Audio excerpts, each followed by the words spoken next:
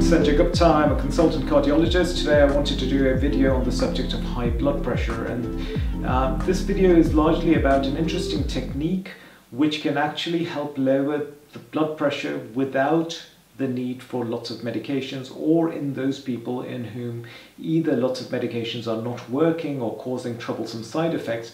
I'm going to discuss an interesting technique that may help lower the blood pressure in those patients. So here goes. The first thing to say is blood pressure is a huge health problem. 30% of patients worldwide will have high blood pressure. And the problem with high blood pressure is if the blood pressure is actually high for that individual, it does them damage, and in the long run it substantially increases the risk of heart attacks, strokes, kidney damage, eye damage, etc. So in those people where blood pressure is high and is causing that patient damage, it is a good idea to lower the blood pressure aggressively. Current strategies to lower the blood pressure include lifestyle management, but also medication.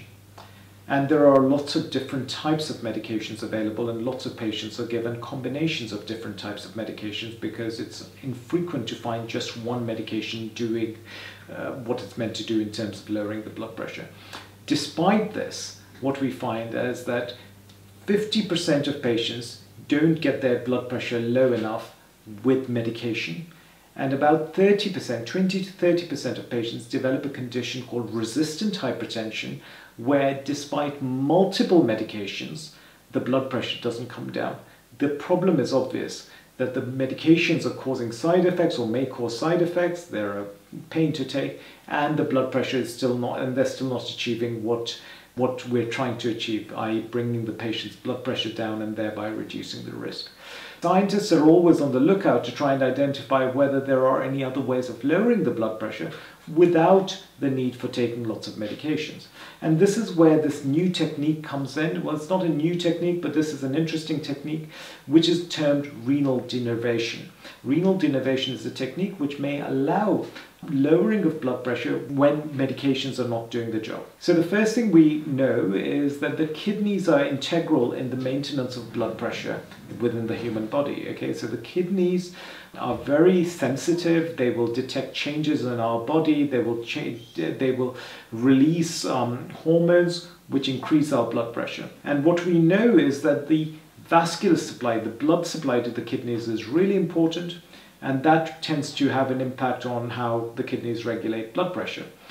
When we look closer, we find that it is the nerves, the sympathetic nerves that supply these blood vessels to the kidneys, that play a major role. And it is those nerves that tell the kidney vessels, you know, you need to squeeze. If the kidney vessels then squeeze, not as much blood goes to the kidneys. The kidneys then think, oh, we are dehydrated. They release hormones. They absorb fluid into the system to try and increase the blood pressure. So it is these sympathetic nerves in the vessels that are going to the kidneys that are responsible in a large way to how we maintain our blood pressure. What is really interesting is that researchers have managed to work out that if this is, let me just show you this, okay, so if this is your vessel, the blood vessel that takes blood to the kidneys, these sympathetic nerves, the nerve endings are only about 2 to 2.5 millimeters away from the inside of the vessel. So it is possible to in some way intervene on these nerve endings through the vessel because they're so close to the inner surface of the blood vessel. And so the idea came about that if in some way one could deliver heat energy and in some way modulate these nerve endings, we could have an impact on the blood pressure. And this technique is called renal denervation. So in this technique, what they initially started doing is they started putting a catheter in through keyhole into the blood vessels surrounding the kidney, going in and then delivering heat energy. And in some way that then damages the nerve endings, and therefore the nerve endings don't respond to changes, and therefore the kidneys don't respond to changes, and therefore the blood pressure doesn't go up as much.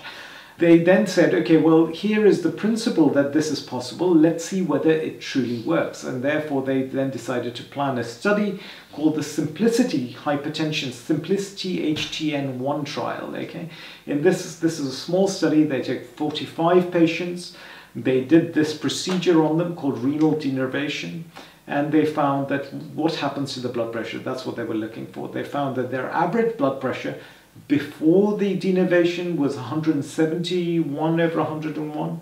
After they had the denervation, the blood pressure fell by about 27 millimeters of mercury, the top value, and 17 millimeters of mercury at the bottom value. It's 27 over 17 at 1 year since the procedure was performed. So they got really excited. They said, wow, this, in this small study, it appears that this technique brings blood pressure down very aggressively by 27 millimeters of mercury. Most medications will not do that.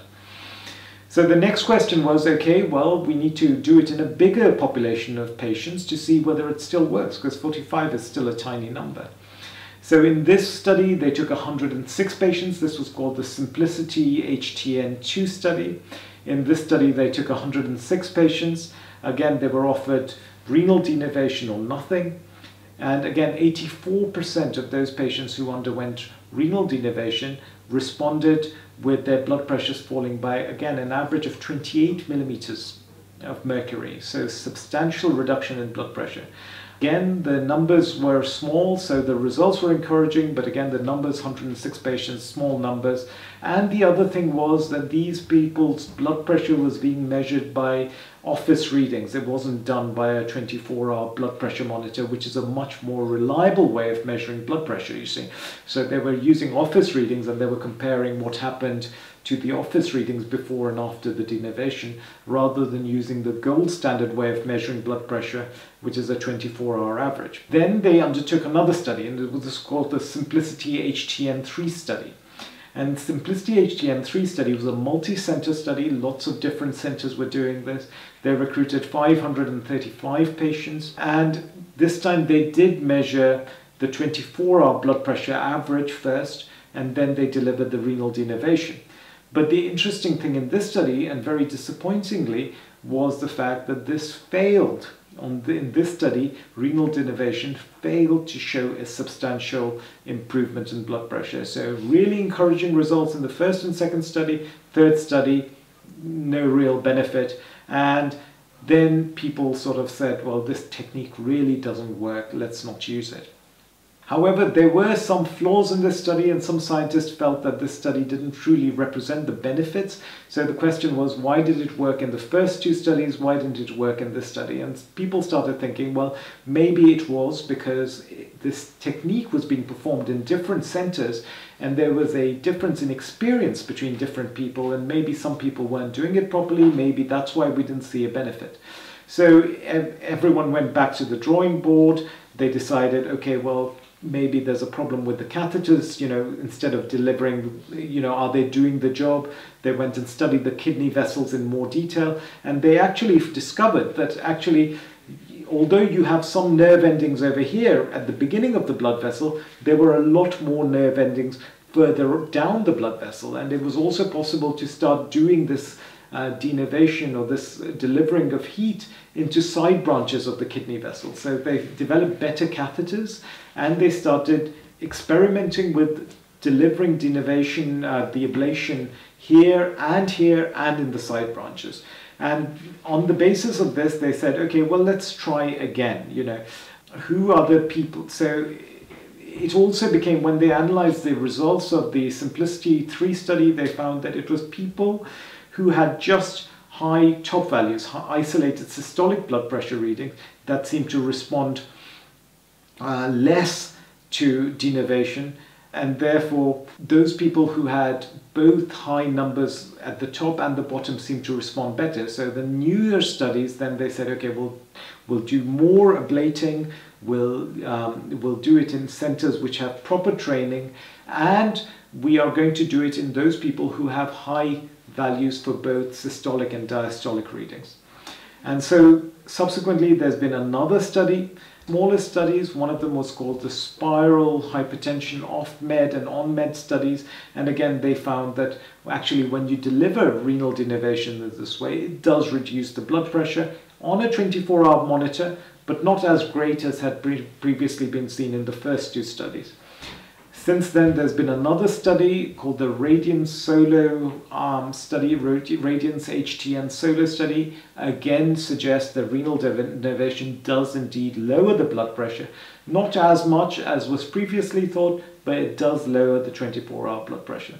So this technique is still in its infancy. It certainly seems on the basis of studies that in a carefully selected group of patients, it could make a substantial improvement in blood pressure readings by delivering. The most interesting thing is it seems to be safe. It doesn't seem to be implicated with major problems to the kidneys. You would think that actually if you're delivering little burns around the kidney arteries, that could cause the arteries to stenose, but that hasn't really translated in actual, the data from the studies we have. That doesn't seem to happen. So relatively safe technique, seems to be improving all the time, seems to significantly lower blood pressure, but we are still waiting for a really big study to confirm that.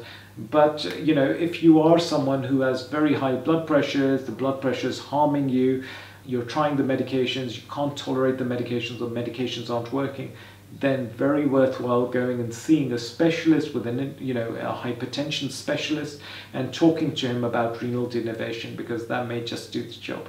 So I hope you found this useful. If you have any comments, please leave them below on my channel. And once again, thank you so much for all that you do for me.